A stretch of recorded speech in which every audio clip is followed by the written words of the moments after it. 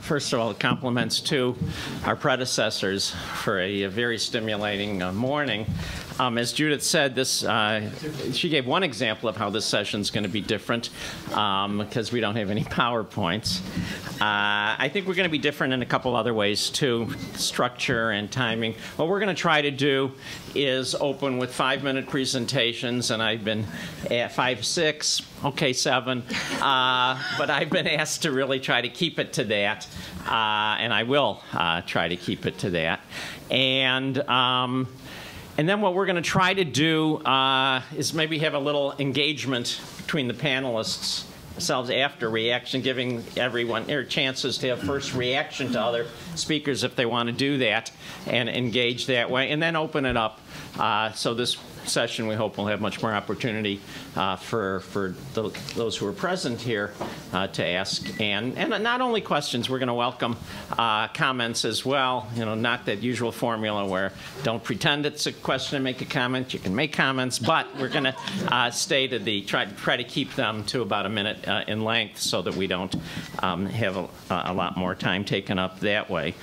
We're also going to be, or at least I've suggested to the group in earlier conversations, a little more reflective about ourselves, about our experiences here than most of the speakers at the beginning. Although Gary began his presentation, the way he began, I don't see him here right now, but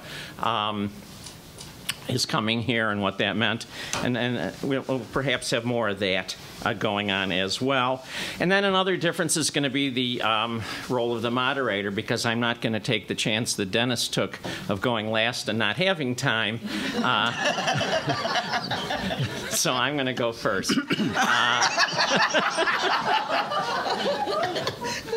And I'm also going to try to function more as an active moderator, as I've been asked to do, to keep people on time and to get the audience, the group, more involved in themselves. So what I'm going to do with the few minutes now that I have is to talk a bit about what I hope will be part of the content for others, and so I'll be talking about the session a bit and doing that, but then kind of doing it myself as well too. And as I said, what we're looking for here is something more reflective. This is not just an arbitrary moment in time when we all find ourselves together in this room, but if any of us can believe it, it is the 50th anniversary of our graduation from this institution. I don't totally believe it. In the abstract, I do, but to think of what that means. But here it is. And it is a moment kind of for taking stock, for a little self-reflection, life journey kind of introspection, it seems to me, and to look back what being here meant to us, did for us professionally, how it helped shape professions and careers as we've been talking about it, but also personally, kind of prepared us for the life that we've lived, for the world that we found ourselves in, a world of change, always has been, started being noticed that way a couple hundred years ago maybe, but it's definitely that, and we know it is that, and in the way that that's happening, and in a way contributing, but how did our kind of grounding and life here and education here prepare us for that and for the decades that have followed? For me, I've long regarded the years I spent here as deeply formative. Like Gary, as I said, who spoke this morning, made me think of it. I also grew up in Chicago, in a Chicago Public High School, not one named after any of the former presidents of this institution. But came here, and it really was a kind of eye-opening experience. You know, all the cliches apply to life of the mind, the intellectual caliber of those who were teaching us and of one another, frankly. I definitely value, deeply benefited from the mutuality of being together with people that you really could engage, could talk. There was the excitement of ideas. There was something about that really came to me and struck me and stayed with me in that way. And the people that did teach us, the kind of participation in the classroom, the way classroom instruction went on, that kind of engagement, and in relationships out of the classroom, not only with one another, but even with the people who were teaching us. I discovered, I think I valued it more later, and in later years I really increasingly did come to deeply value that. In terms of myself and career, I've had two of them, and the first one was shaped here. I was so uncertain of where I was going that I found a degree program where you didn't even have to pick a major. It was general studies in the humanities that we were told then was the first interdisciplinary degree granting program. And it was terrific, and I did end up then going to one of the disciplines, to English. A person who probably had the most influence on me in that was Norman McLean, whose fame as a teacher has continued. I remember one point when I had gone on and gotten my PhD and was teaching, came back and met with him and told him that, and said how he had been this greatest influence I felt on that career choice. And he said the last person who came and saw him and said he had influenced their career choice was somebody selling insurance. And the influence had been quite the opposite of using him as a model. But there were the sense of the people we were with and the way we were with them. But then also, as I say, the ideas, going to texts, going to the original texts, going deeply into them. For me, I did feel it kind of gave a grounding, whatever we did, not just the professional, but for life, of the verities, of this sense of where there's permanence, not only the method of thinking, but the nature of ideas that we were exposed to when we got in the original, and that did ground us, and I felt, at least for myself, prepared us in important ways for the life that followed for us personally, for the world that we found ourselves in. So I made a career change and ended up getting more into this public policy arena, which is the subject of this session, law, public policy, and society. And where I found myself getting involved is in Jewish communal service, as it's called, a Jewish communal professional. And that's what I've been doing. But even in that, I found both the tools and the approaches that came from here useful, and even in doing some scholarship. And the direction my scholarship has taken me, and I just in the past couple of days thought of this in anticipation of this and had thoughts that were new to me. Is in the field of anti-Semitism. That's where I've been doing more research and publishing recently, and realized, I thought of when we were here, it was less than 15 years since the Holocaust. Mm-hmm. Again, this is a thing that keeps happening to me, is going back and reconstructing the past and comparing time frames and how far apart things were. And, we had been kids when that happened, and then we were young adults and maturing, and it was in the past. But I don't think I ever thought how close in the past it was. And then I've been thinking these days, again, of the people who taught us and what that meant. And I looked up a couple of them. Google is wonderful. And did some quick research on some of them and found, how many of them had experiences where they survived or fled earlier, or their families moved, or one way or the other. Jock Weintraub, another notable teacher that many of us had for history of Western Civ, had been one such person. And by the way, even saying that, and I remember getting a paperback from him where that's how he signed it, graded it, and signed it. And that led me to thinking how we even regarded the word professor. We talked about professors and so on. We didn't go to school. We went to school. That's not how the people who taught us were regarded. It was Mr., Mrs., those of us who did Russian, it was Господа. And that's how we related. And now it's not, as these days things are so familiar, in some cases just first names. He signed it with the first name and last name, but it was that level of intimacy as well as distance of respect of who they were that we had. But people coming from that experience, another friend of mine had Leo Strauss. I mean, these are the kind of people we had, but you look up their experiences. Bruno Bettelheim was here. The final person I'll remember is Gerhard Meyer for Soch 3.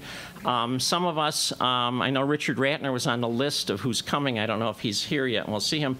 I remember there were a few of us that lived in apartments, and we were close with his apartment mates. We had Gerhard Meyer came for dinner.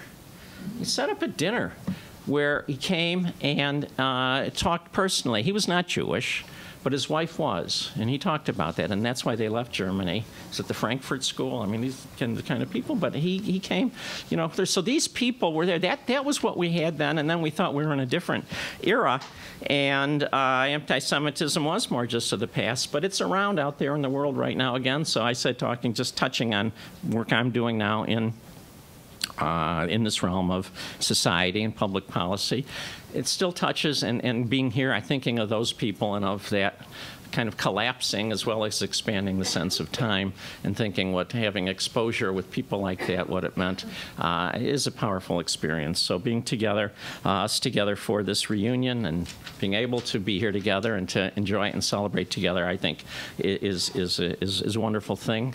And we'll hear now from our panel here. You've got their bios. I'm going to do even less in terms of introduction and let each of them, when they start, identify themselves the way they want to be identified at this moment in time and of career, and share their minutes with us, and then we will engage the way I said. Thank you.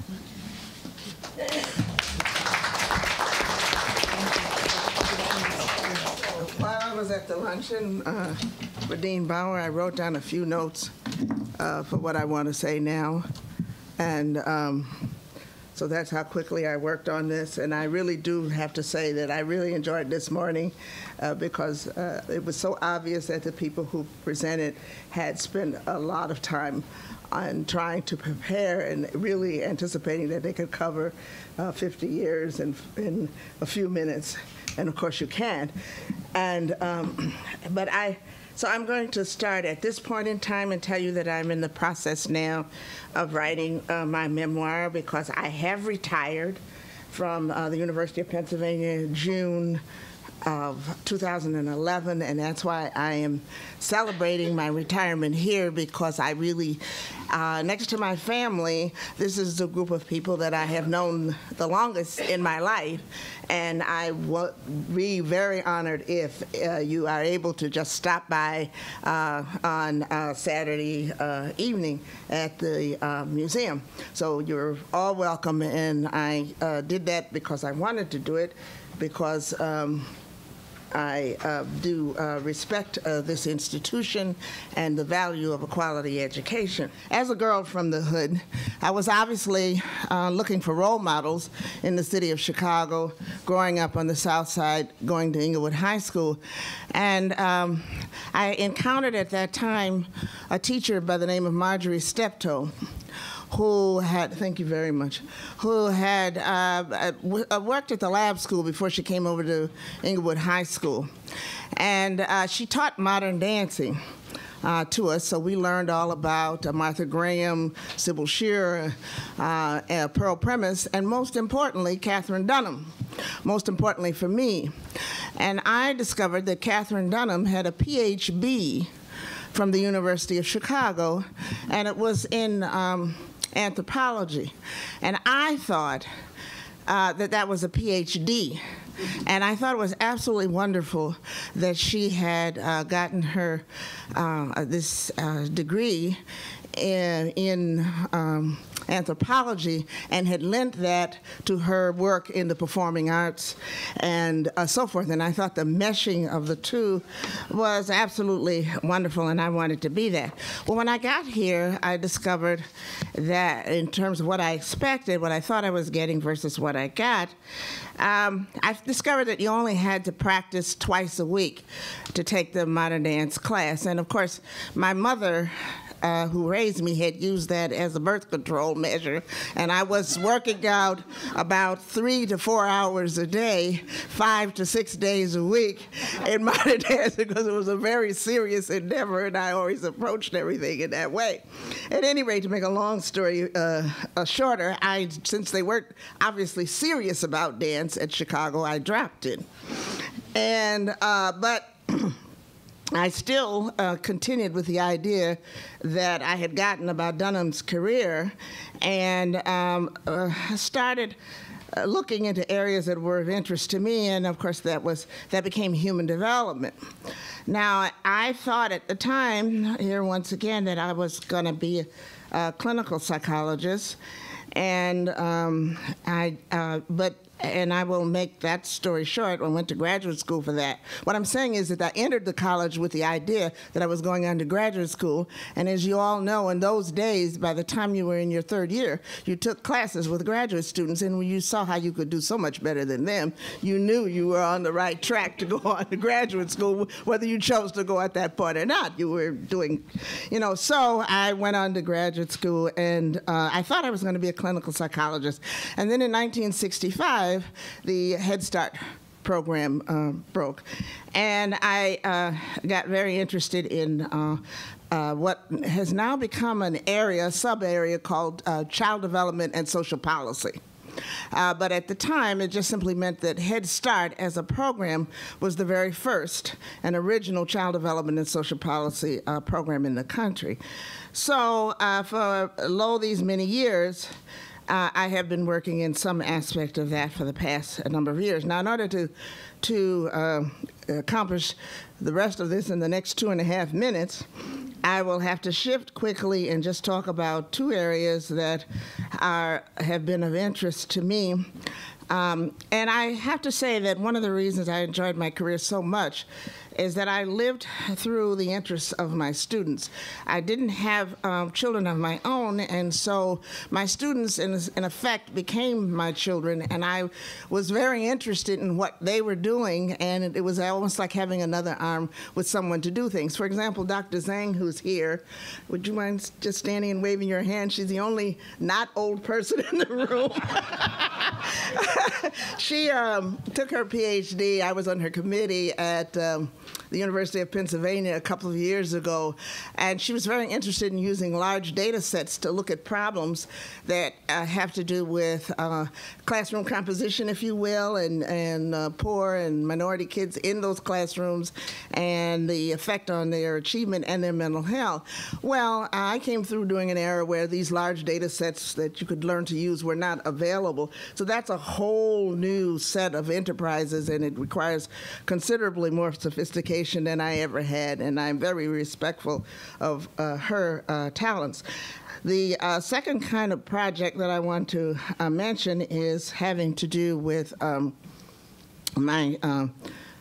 probably my last book of this type, which any of you who are interested in getting a copy of it, just put your name on a piece of paper. This is entitled Racial Stereotyping in Child Development, and most of the writers in here are students or former students of mine, one of whom is happily now in the Department of Comparative Human Development. She has an endowed chair there, Dr. Margaret Beal Spencer. She's also one of my former students and a good friend, since we're a little closer in age than me and Dr. Zhang. But at any rate, I have enjoyed my career working with them. I should say a little bit about how I would see the changes in this particular arena over the last 50 years, because it certainly was a question for me during my time in the college that none of these issues were tackled by any of my professors. I never had a professor who addressed in my college years the totality of the kind of familial and community and cultural experiences that I had. I can't cite any. I had some wonderful professors, but it was like going to a foreign country and experiencing a different culture, which, since I've been traveling all my life, and some of you know that, I've even met you on travels, I like going to different cultures and different communities and so forth, and that's the way I approach the university. But there still were many unanswered questions that took me from college into graduate school, and some of them were unanswered because I couldn't tackle them myself for a lot of reasons, and some were just unanswered, period. One of them, of course, is the impact of race and racial stereotyping on the development of children. And so finally, at the very end of my career, I'm very proud that we actually, I can tell you in a nutshell, literally in the next minute, what things were like at the beginning 50 years ago and what they are like now. In the beginning, there was thought to be, in this particular field, the equation of self-concept on the one hand and racial attitudes and preferences on the other, so that how you thought about your race was supposed to be connected in some way. The assumption was to how you thought about yourself as an entire person. And what has happened in the empirical sciences and psychology over the past 50 years is to aggressively disentangle those two connections. So we now see the possibility and understand that depending upon the adaptation of the particular individual, you can literally have high in-group or low in-group preferences, and at the same time feel very confident and so forth about yourself as a person.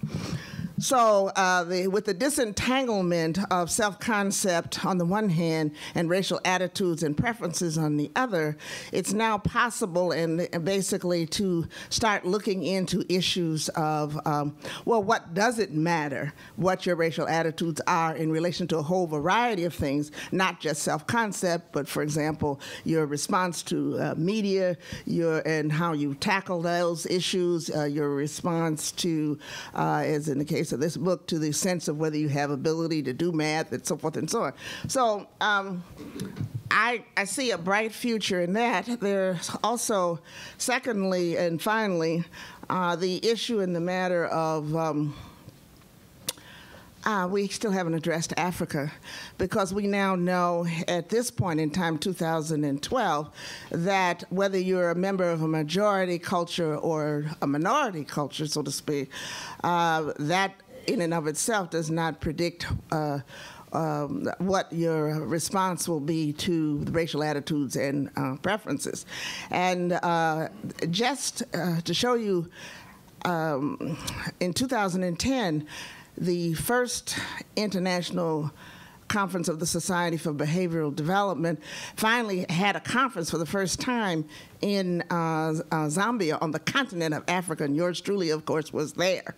The last author in this book who gave a talk there, Dr. Bami Nsamane, talks about this whole issue of here you have basically a majority black continent on the one hand, and at the same time his concern about stereotypes as it projects onto the children of that continent. So I like to feel, whether it's true or not, that I and the colleagues that I work with, some of whom will be at the reception tonight, and the demographics as a whole in the country as a whole, have contributed to actually making a sea change in the perceptions and the understanding of the need to continue to research race and racial stereotypes in this country. Thank you very much. My resume is laid out on the material you have, and I see no particular reason to add to it. Unlike some on this panel, I am not retired.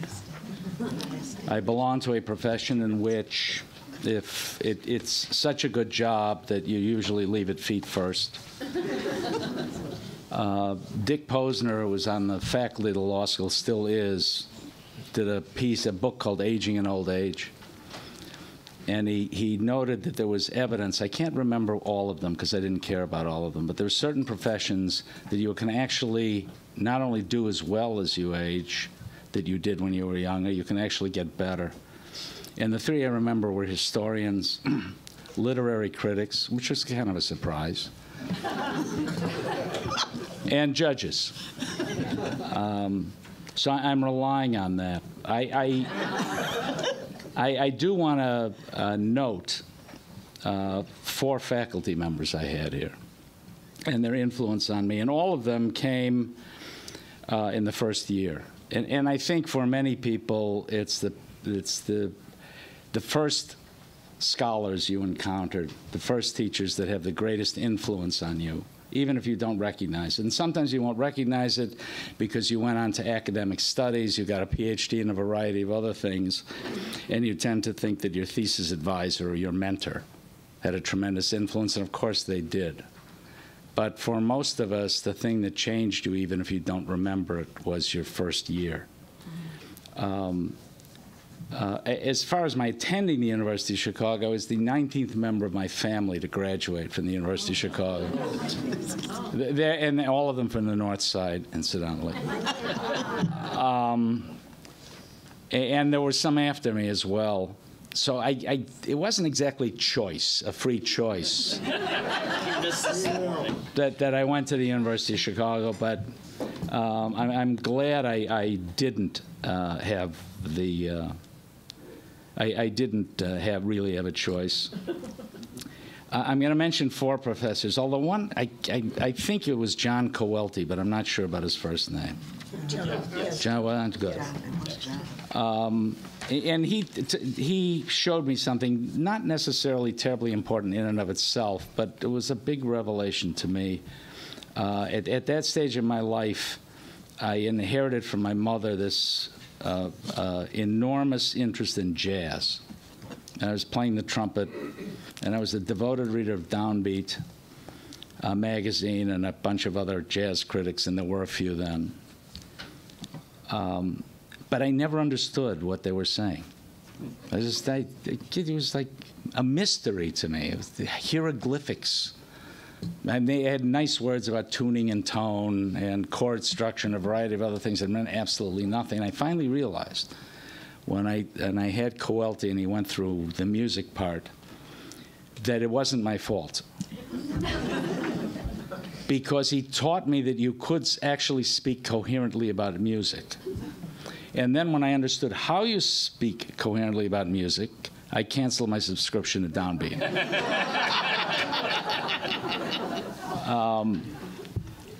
2 other faculty members didn't stay here very long. One was Robert Palter, who taught history and philosophy of the physical sciences. I liked him very much because he was teaching about something where you could actually come close to knowing. And he kept emphasizing coming close to knowing. He didn't say, and the emphasis was always on close. It was not on actually knowing. And it had a big influence on me. And then I had a first-year course with somebody who went on to a fairly substantial career in philosophy, a woman named Mary Mothersill, who taught me about the meaning of executing on an idea. I had an idea. It was a difficult philosophical problem, and like most philosophical problems, not yet solved. And I had an idea that the way you could approach defining something was defining it by what it was not, as opposed to what it is. I am not the first person to think of this. It felt like I was the first person to think of it at the time. And I wrote what I thought was a very good paper, and she thought it was a very good paper, too. But the point she made, and she taught this to me in the context of that one paper, which is the second one I wrote in that class, that you have this nice idea, but you have to execute it fully. It's not a little insight that you can follow up here and make an interesting observation about this, that, or the other thing. You have to carry it to its absolute end, in which case you might find that you think you're riding on this galloping stallion from darkness to the light of truth. But it is possible you're riding on a hobby horse, because it sort of feels the same way. And I kept that with me. The most influential in terms of what I've done in my life was Abraham Lincoln Harris, who taught Soc 3 or Soc 2, I can't remember what. And a very colorful guy. He was a devoted communist for a number of years and lost faith in the Communist Party. And those of you might possibly remember that when he came here as freshman in 1958 or 59, there were a significant number of the entering students who were communists. They believed in communism. And the thing I remember about Harris, he was absolutely brutal with them. He just tore them from limb to limb, probably much more harshly than he had to do. He was a very colorful guy. I attribute his harshness. I wouldn't have done this at the time, but now that I have passed I am into my my 8th decade, I now realize that a part of that had to do with his age, because I have noticed that I have become crabby. Many of you have probably become crabby. And it's not a particularly good thing to be a crabby judge. So I avoid being crabby, but it takes conscious effort to do that. And Harris, I think, was brutal because he was crabby. It's like the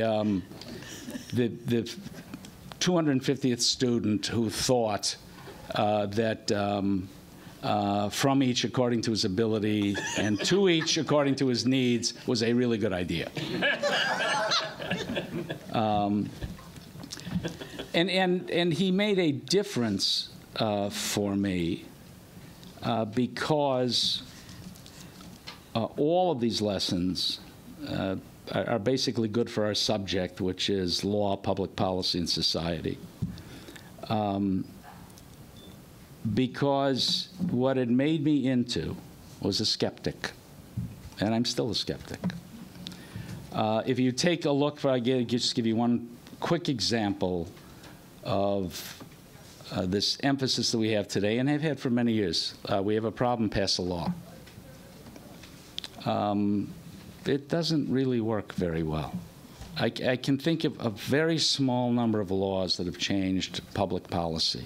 And one of them is a very trivial thing. It wasn't very grand. In the 1880s, 1890s, the United States was flooded with immigrants, did hard physical labor. The boss would hire them, the week ended, and the boss didn't pay them. Because there were thousands waiting in line to do that work. And it was against the law. The law said you have to pay people their wages. What changed that was, I think in Illinois in the 1890s, they passed a law saying failure to pay wages is a criminal offense. Still is.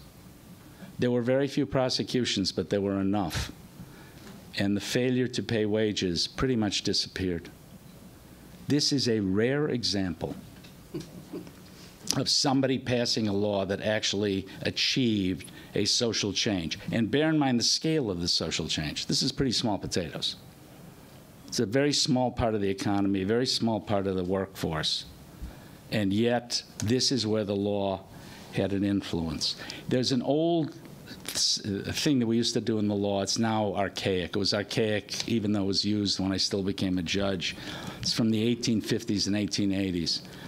You accuse somebody of feeding your horse poison oats. The horse dies, you sue him for the loss of the horse. And his answer is, this was the answer, we deny the allegation about poison oats and demand strict proof thereof. No one knows what that means, strict proof thereof. But it was a phrase that they used to use. I think it's a translation from the Latin. But it was traditional, and we always use this. Today, I think actually its one value is, it's a value for skeptics. To the extent that, and you tend to love experiments if you're like me. You're willing to take a flyer on lots of experiments even if you think they won't work. And I really don't like people who, hearing something, will tell you it doesn't work, and you say, how? Do you know this? And they give you a theory. I don't want a theory. I want experiments and I want facts. And I am a skeptic. And to the extent I have faith in anything, and all of this, I think, comes from the University of Chicago, it's faith in experiment. I have faith in testing.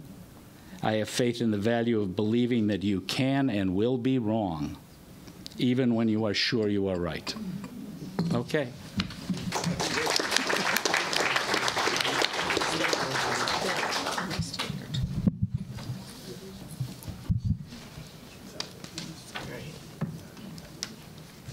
You'll have to forgive my voice, which has gone south somewhere. And I also have a brand new cataract-free eye, and I'm just adjusting to that. So, and I'm too short for any podium, so I'm going to stay here. I was born and raised on this campus, so I'm a U of C lifer. I came into the college from lab school in 1959 with a great background in German, and if there are other lab school people like Murray here, you may remember Herr Hagen. Herr Hagen was a fabulous German teacher. But I was now burning to learn Russian as soon as possible so that I could read War and Peace in the original. This was after a painful encounter when I was 14 with a Soviet anthropologist, a colleague of my father's, who was appalled to find me reading War and Peace in English. My language teachers in the college, my Russian language teachers, were all native speakers of Russian, and they were marvelous, they were patient and persistent. Russian Civ, first quarter with Meyer Eisenberg. Anybody remember Meyer Eisenberg? And the rest, the second and third quarters, with Tom Riha. Anybody remember Tom Riha? Yeah. Sealed the deal. Riha, by the way, later, maybe some of you know this, disappeared in a mysterious way. He was a Czech emigre. Very Cold War. I believe his fate is still unknown. He disappeared probably into the Soviet sphere, and no one ever heard. It was very upsetting. By 1962, when I graduated, I was a committed Russian scholar, a member of the post-Sputnik generation. Does everybody remember Sputnik? Yeah, good. Upon whom our government and the foundations lavished generous, really generous fellowships for graduate study because they needed us so badly at that point. I became a librarian purely by accident. In the post-Sputnik years, universities needed librarians who knew Russian and Russian studies desperately. So at Michigan State University, where Harvey and I landed, Harvey's over here, after 2 years in what's now Bangladesh, which is another whole story, I was declared a librarian by fiat, by the director of the library and the head of the Russian Center. At MSU and then at the U of Illinois in Urbana, where we stayed for 33 years, I found myself in an ideal situation as a scholar librarian, doing my own research and helping students and scholars do theirs. And I thought then, and I think now, what could possibly be better than that? Since 1976, I've been studying censorship in Russia and in the Soviet Union. This was extremely challenging while the Soviet Union still existed because officially there was no censorship in that country, and the authorities certainly didn't want someone like me digging around. But I did it anyway, using resources available in the West, and there were great resources available in our libraries in the West. Simultaneously, I found myself helping librarians and others, not only in Russia, but also worldwide, through the center I created at the U of Illinois in Urbana, to understand, excuse me, the censorship and access issues they live with, and to come up with strategies for dealing with them. We've worked together for decades to try and make things better. Now, I'm always the optimist. Drops in the ocean, my beloved Chekhov said. Yes, but those drops do make a little difference and are satisfying despite their minuscule scale. And we can't just sit there and wring our hands. And I expect most people in this room agree with me. Censorship and access are problems everywhere, and they're growing larger and more complex and more central to everything we do, not only here, but everywhere in the world. Drops in the ocean notwithstanding, the world, I'm sure you'll agree, remains a mess, a real mess.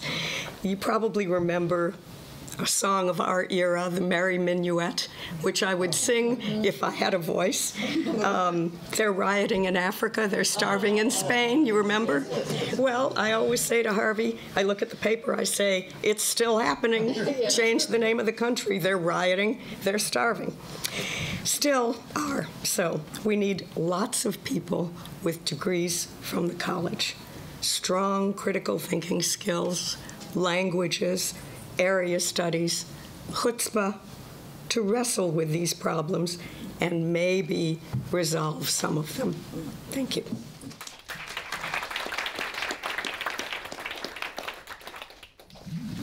Murray goes next.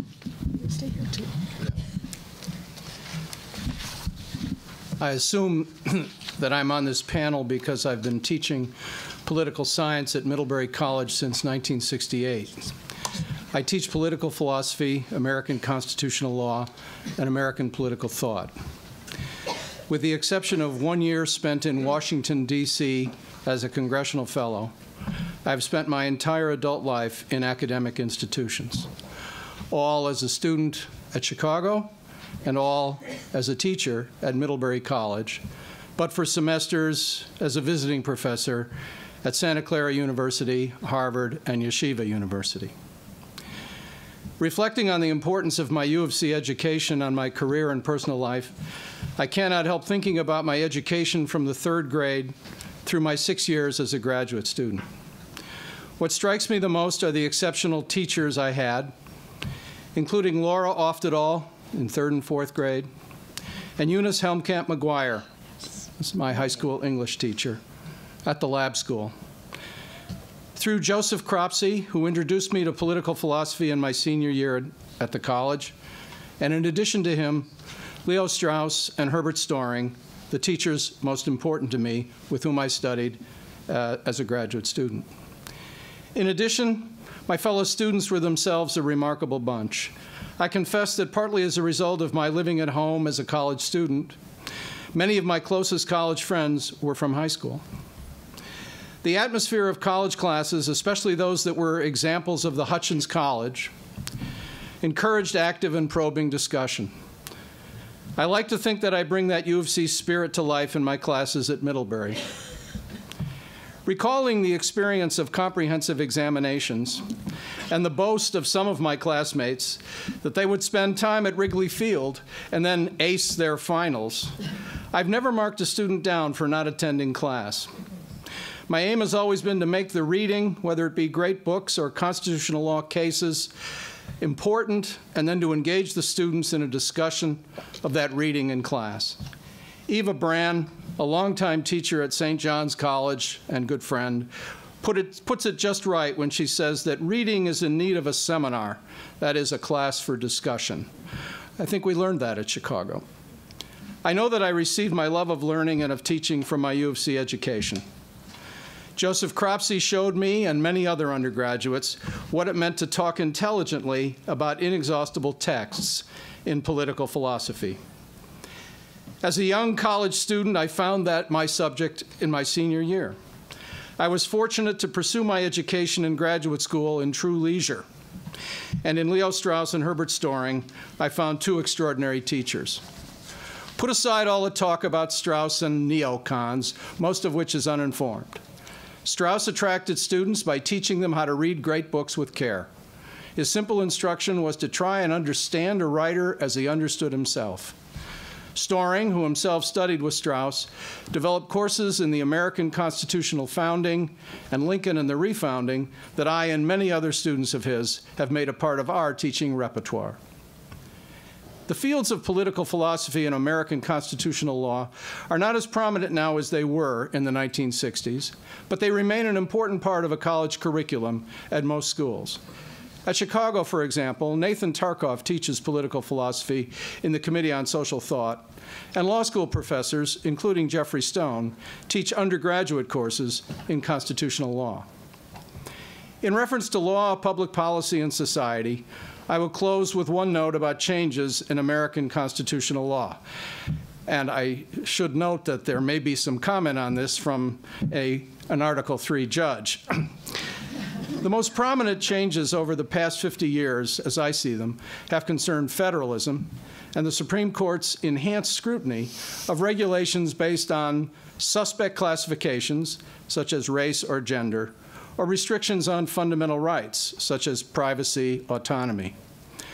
This has led to a spirited controversy over the place of the Supreme Court in the American system of government, which is likely to intensify in the weeks and months ahead. Since writing my master's thesis on the flag salute case, I've been interested in the proper relationship between judicial and political power under the American Constitution. Thank you. Thank you all. In terms of panel engagement, I wonder if the judge wants to respond on the last. I actually agree with Murray about where the issues have arisen. The one thing that I think is useful to understand about judges, federal judges in particular, we know we're appointed. We know we serve for life. And we know we have enormous power. We can overrule the Congress and the President of the United States. And if you took a look at the single most activist liberal federal judge in the United States, took a look at all of the opinions, you would find the vast majority of them were quite conservative, because there is this restraint, unelected in a democracy with enormous power. What troubles people is the way judges reason from language in the Constitution, like the Commerce Clause, which has to deal with the federal government's power to regulate our lives. And in the face of the fact that when the country was founded, almost all of that power may not have resided in the states, but that was where it was exercised. What the difficulty most of us have is none of those phrases in the Constitution have a particularly defined meaning. You take a look at some of the Commerce Clause cases, the reach of the Commerce Clause seems logically ridiculous, governing very minute things contained within one state, maybe even one village. But there are arguments for doing that. Where I think people derive most of their discomfort with the Supreme Court of the United States when it decides a liberal view or a conservative view, as outsiders define it, because the judges have a different definition of both of those things. Somebody will say, well, if you look at the Constitution, it says X.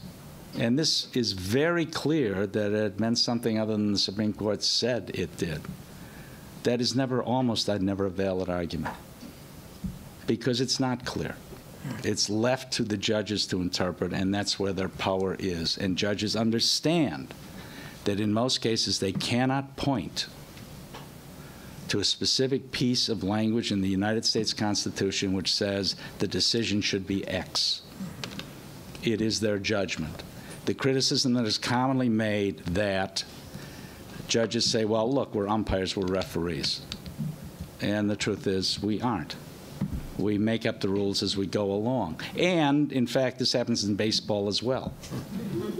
You know, for many years, they gave the pitcher a little more of the outside of the plate than they do now. And they thought that it was not only fair, it was also good for baseball because inside pitches frequently hurt people. That was a policy decision. Judges make them. And generally speaking, when we write our opinions, we sound as though they're not policy decisions. Drives people crazy. But this is why there will always be controversy. This is also why most people think that there's an inherent political judgment in the court about going too far. And this is what causes their restraint, because there is always the potential that the public as a whole for a long period of time will reject and lose faith in the court itself. But basically, the issues that Murray's talking about have been the big issues and are likely to remain that way for quite some time. Speaking of baseball, one question I would ask of Murray is why the classmates he thought of were going to Wrigley Field instead of Comiskey Park, but that's a different matter. He doesn't need to answer. Those who did that could answer. And between the panel, anybody want to raise anything with one another before we turn to the audience? Yes? No? No. All right, why don't we, let me do this so I can see people and call on you. We've got 20 minutes, and just go around. Yeah. This is a question, please, for either Mr. Dry or Mr. Zagel. Is one reason, or is it true that one reason there's so much controversy over the bearing arms statement of the Constitution is that I've heard there are 3 extant copies of the Constitution, and none of them agrees on where the commas are placed.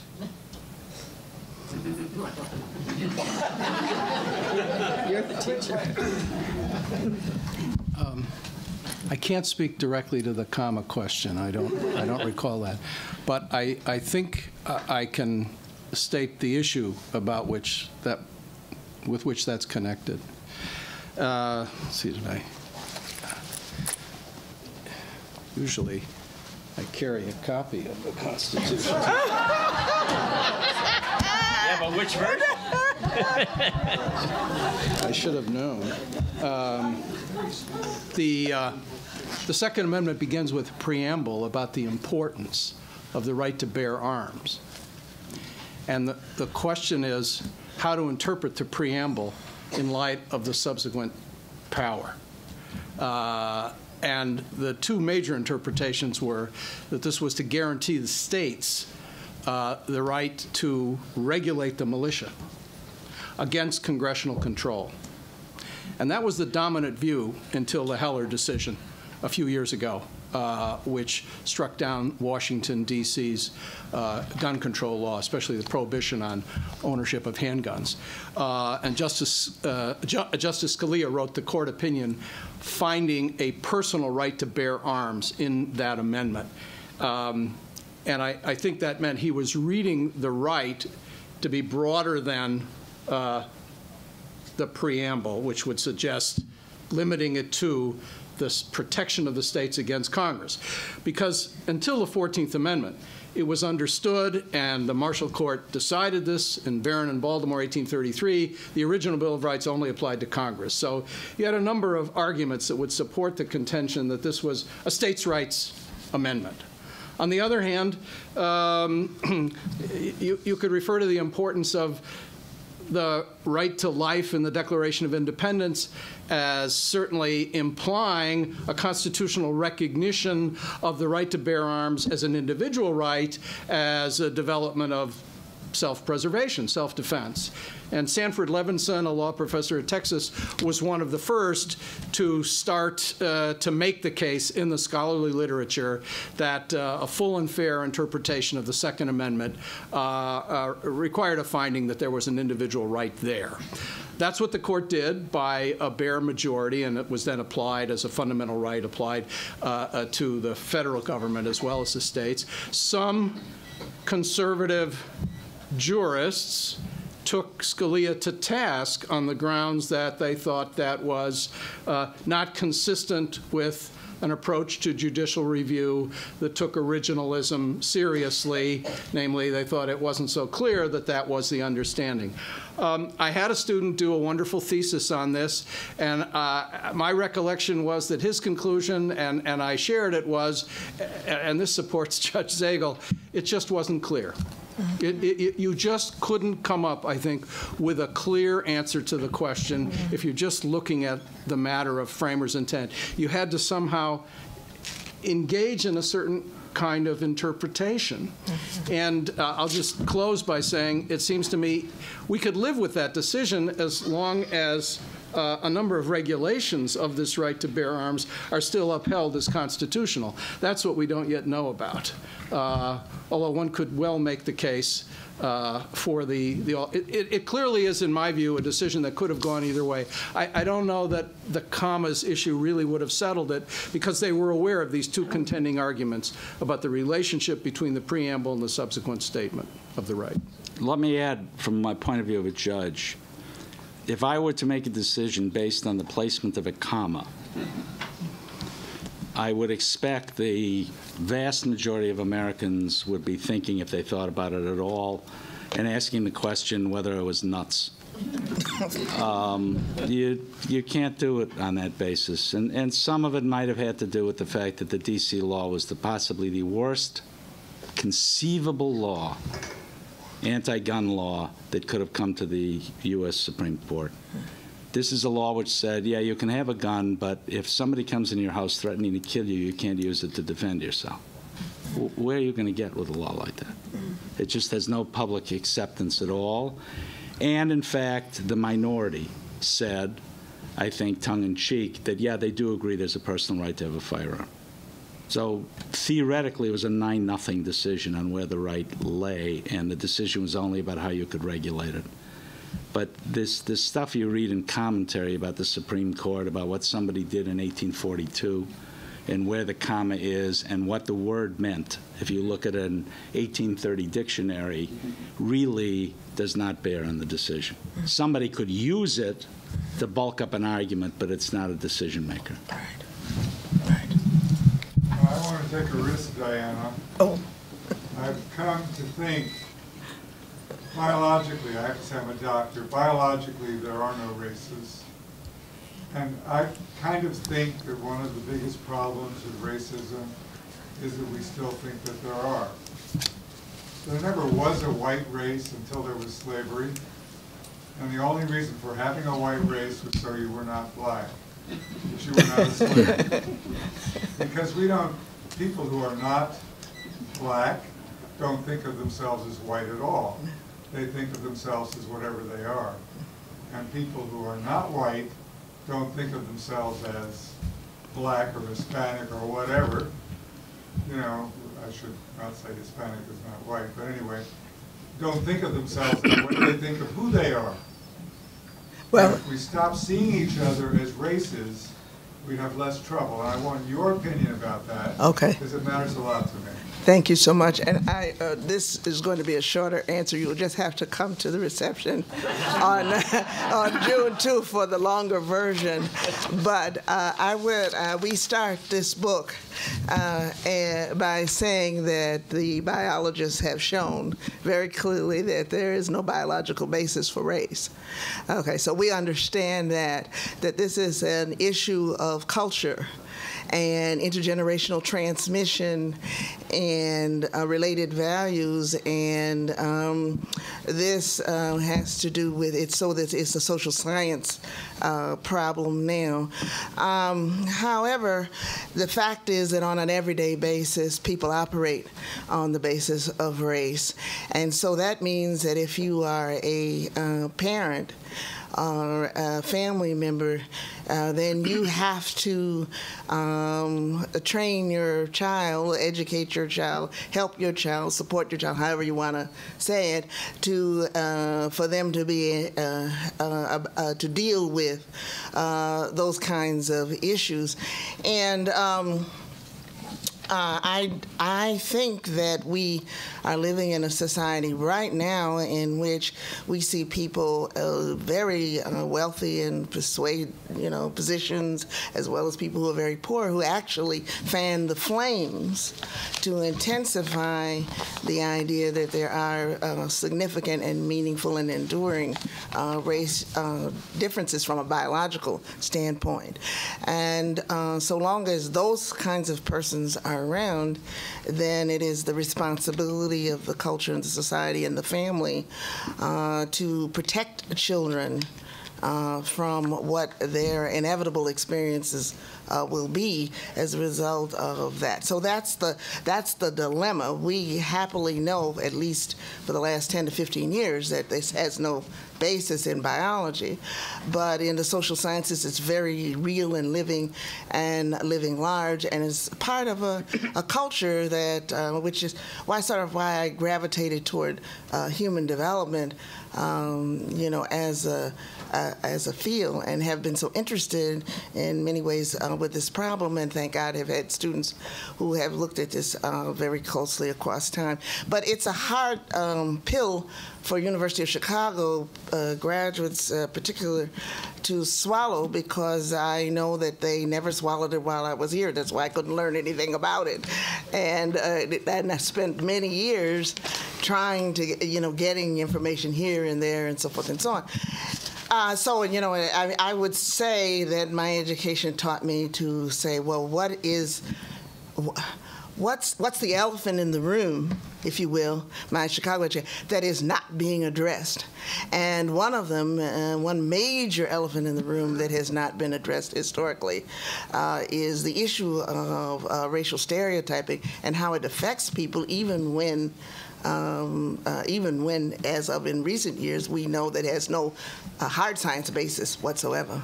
So we're in agreement at one level, and then we're not in agreement you know, at the other level.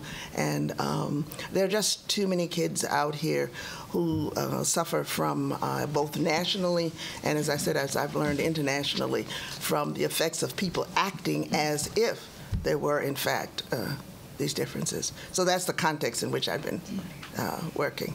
So I don't know if that partly answers. Leave it to my best friend to give me the hardest question.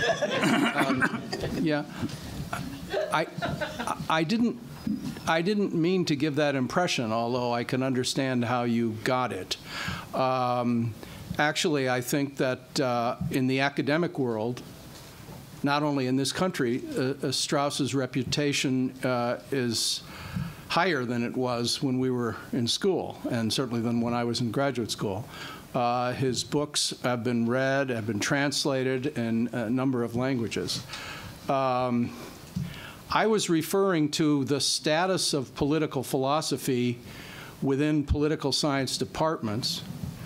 I suppose in terms of the history of political philosophy, I would not identify that exclusively with Strauss, but he certainly did revive the serious study of political philosophers such as Plato and Aristotle, so that it's likely that at certain schools, if they're doing a history of political philosophy course and it starts with Plato and Aristotle, there may be somebody there who was influenced by Strauss, and if they start with Machiavelli or Hobbes, there's not. Since you asked the question, you give me a chance to note that my department has changed significantly since I was here. They don't have the same range in approach to the subject that they did. When Herbert Storing left for the University of Virginia, he was not replaced. When Strauss left, of course, somewhat earlier, he was not replaced. Joseph Cropsey stayed on and had good relations with the rest of his department until I think he was teaching into his 80s. He's now retired, living in Washington with his daughter, Rachel. He's almost my mother's age, in his 90s. But the department has moved away from that.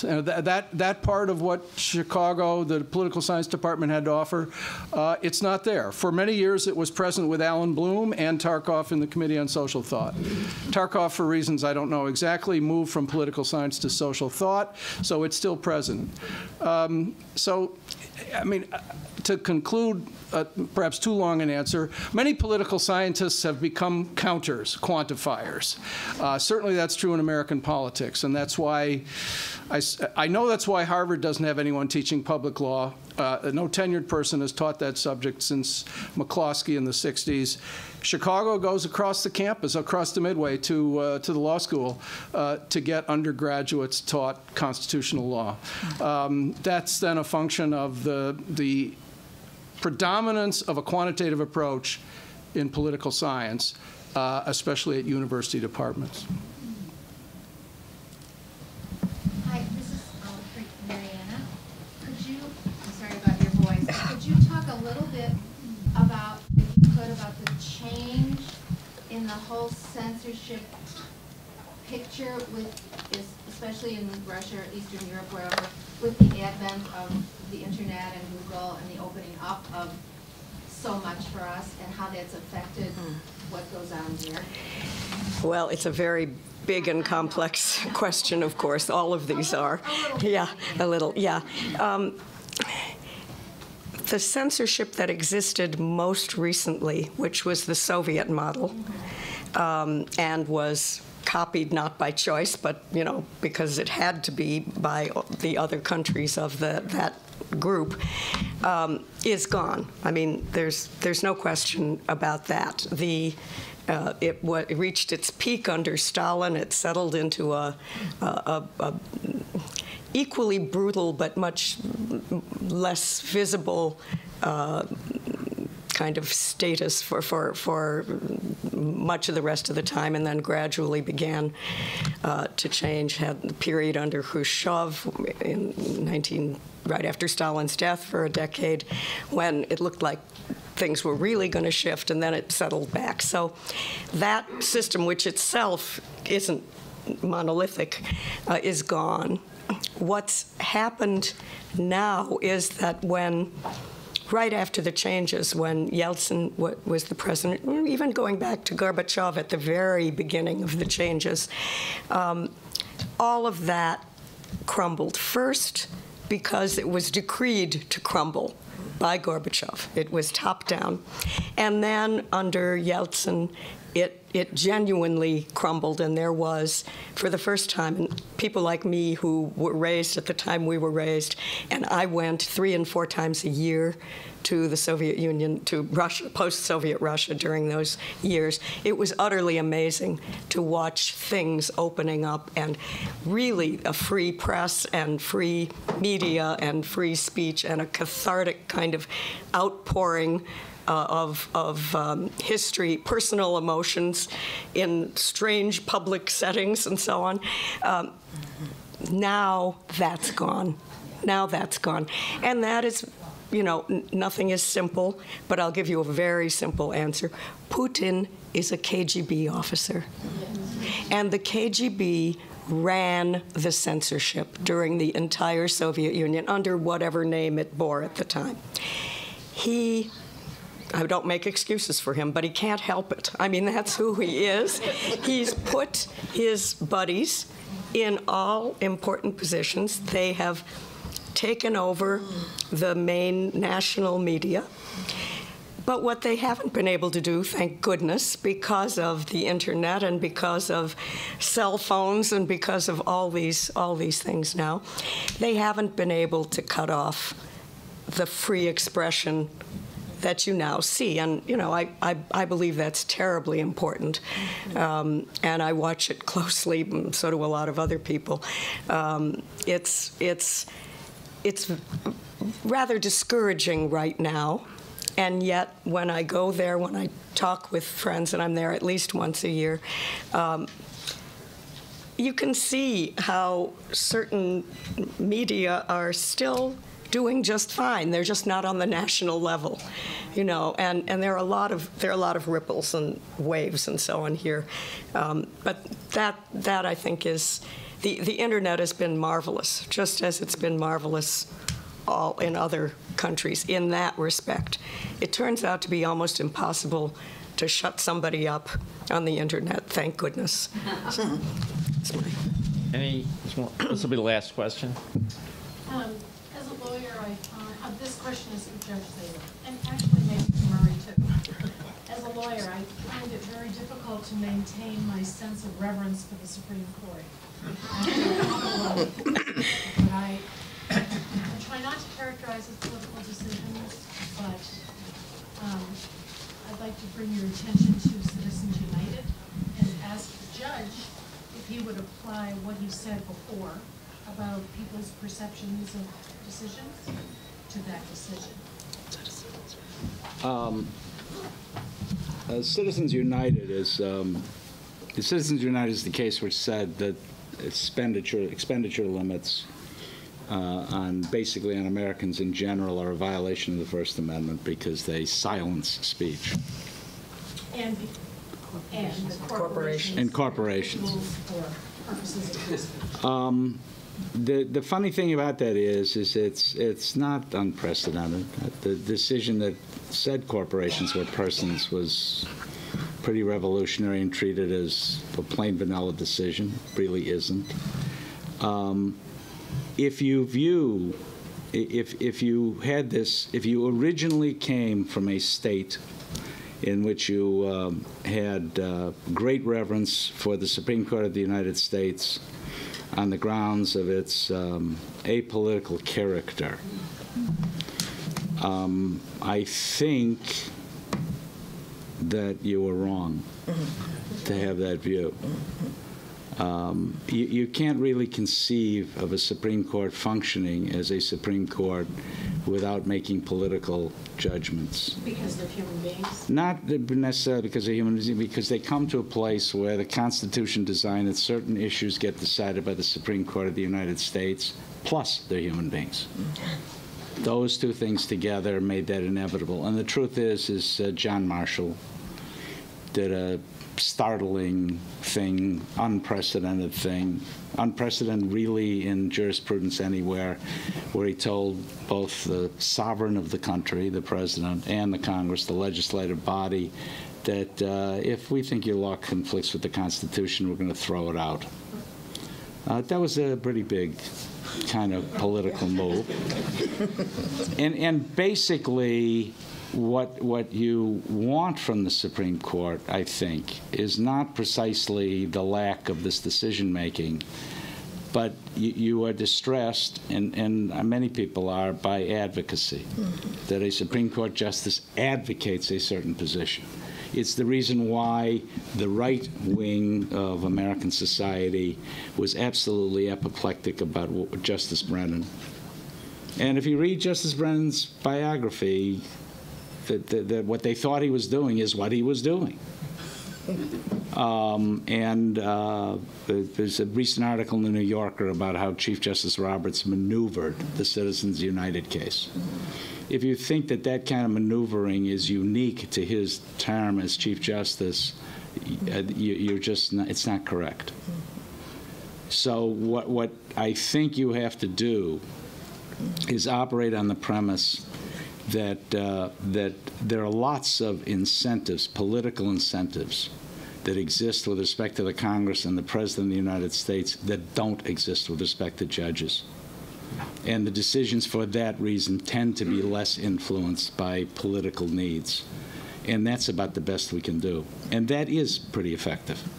And bear in mind, you have people start out in the Supreme Court at position number 1. By the time their term is over, they're a long distance from that. And Hugo Black was one of them.